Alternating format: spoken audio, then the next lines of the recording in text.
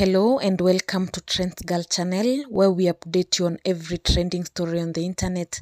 Please take a second and hit that subscribe button so that you cannot miss out on any update. So, what's trending today?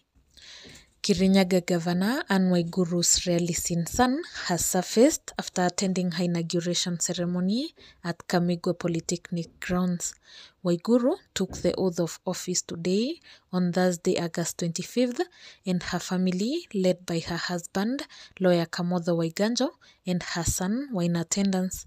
In pictures shared, the governor's handsome son was seen dressed in black, and he could not hide his joy as his mother took the oath of office.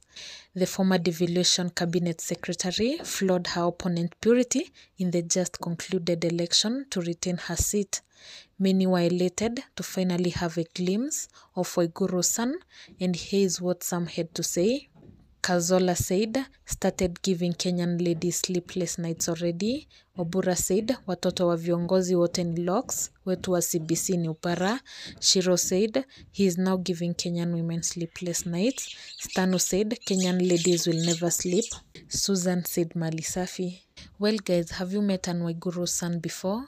Do you agree that he's giving Kenyan women sleepless nights? Share your thoughts in the comment section down below. In a different story, Bomet women representative-elect Lynette Chepkorir, famously known as Toto, has shown up in parliament for the first time since her winning the seat in a landslide.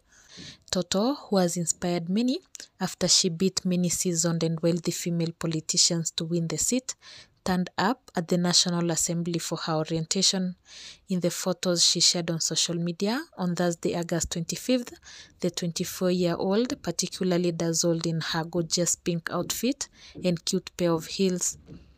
This is what she captioned her sweet photos, currently at Parliament ahead of today's orientation. End of quote.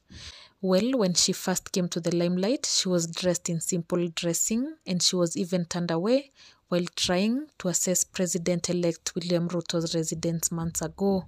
In the comment section, many Kenyans wished her all the best as she embarked on delivering to the people of Bomet in her capacity as the women representative.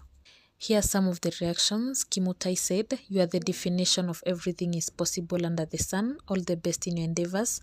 Kenneth said, you are a true definition of making it happen. Joy said, it's your turn to shine. May God guide you as you represent the people of Bomet. Congratulations. Well, congratulations to Lynette Toto for winning the seat of women representative of Bomet, and we wish her all the best. Well guys, what are your thoughts about these? Share your thoughts in the comment section down below. That's all for today. Thank you so much for watching. I've been your host, Trends Girl. If you enjoyed my video, please give it a big thumbs up and don't forget to subscribe for more hot trending topics. See you in my next video. Bye bye.